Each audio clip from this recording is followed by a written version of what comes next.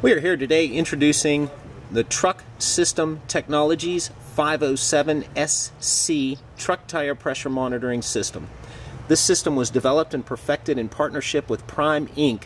out of Springfield, Missouri. Prime is incidentally committed to operating this system on all 5,000 tractors within their fleet. John Krishner Trucking also utilizes one of our systems on 500 of their trucks as well. The system is very easy to install. You'll see it's got a nice rubber stubby antenna. Comes equipped with a hardwire kit, which most drivers wire right into the ignition. So when the truck has power, the system has power. However, it will splice into any 12-volt power supply. You'll notice it's pre-fused. If you can see the 5-amp, it comes equipped with a 5-amp fuse. And the system comes equipped with this custom bracket, which allows for a nice dash flush mount installation, giving the illusion of a factory direct installation. Our sensors that operate with this system are brass. They weigh 43.5 grams. They're 1 inch in diameter. They're 1 inch deep, and they're a pretty solid sensor. You can stomp on it, drive over it with a car, pretty much anything. You're not going to hurt this sensor. Each sensor has a 6-digit alphanumeric code, which is etched into the shell of the sensor for easy installation. And based on these codes, the system's only going to read and report data from the sensors that are actually coded into it. So when you're in an environment where you're parked next to another truck that has our system, you're not going to have cross-read. And with that, Matt is going to demonstrate the ease of installation of a single sensor right here before your very eyes. Thank you, Dan. Before you set your sensor onto the valve stem, you're going to want to make sure your tire pressure is compliant with the pressure that your tires are supposed to run on. So if you run 100 psi, you want to make sure it's 100 psi. Take your 507 sensor and barely screw it onto the valve stem, letting it sit on the valve stem but not engaging the Schrader valve. Take your monitor with the diagram of the truck and the battery icon on the very bottom right hand corner, and you're going to press and hold the set button for 9 seconds until it beeps twice. Wait for the second beep. You will scroll using the plus and minus buttons to each tire you want to have set onto your program. For our system, we're going to use the outer right dually. Upon doing so, you're going to want to press the sensor upon the valve stem, screwing it on, snug but not tight. Let the monitor pick up the code.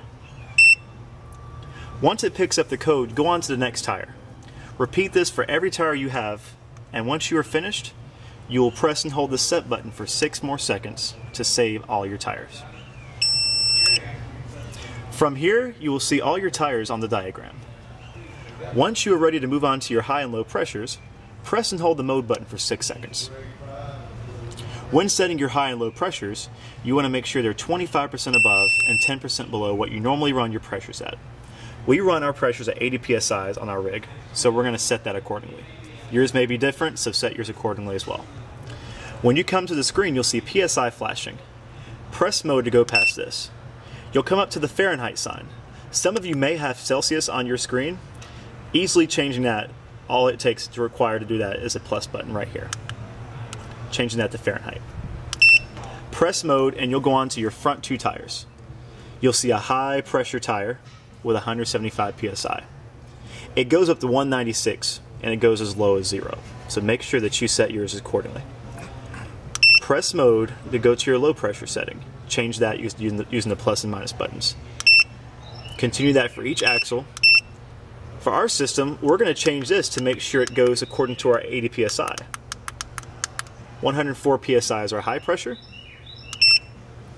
72 is our low pressure, and again, you'll use the plus and minus buttons to scroll through all the psi. Continue that for your trailer tires, and when you finish the trailer tires, you'll come up to the temperature. 158 degrees is the basic setting for the monitor, if you will.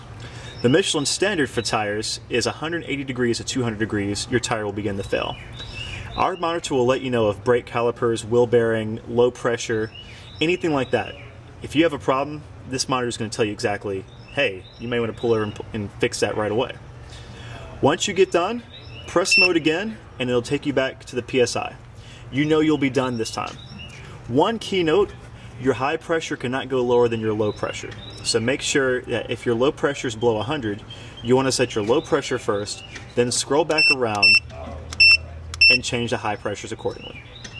To save these settings, you will press the set button once. You are now ready to save it. Our monitor has picked up this sensor right here. It's at 82 psi and 102 degrees.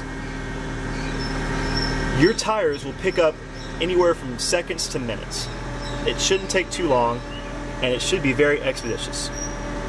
Thank you for your time, and enjoy your system.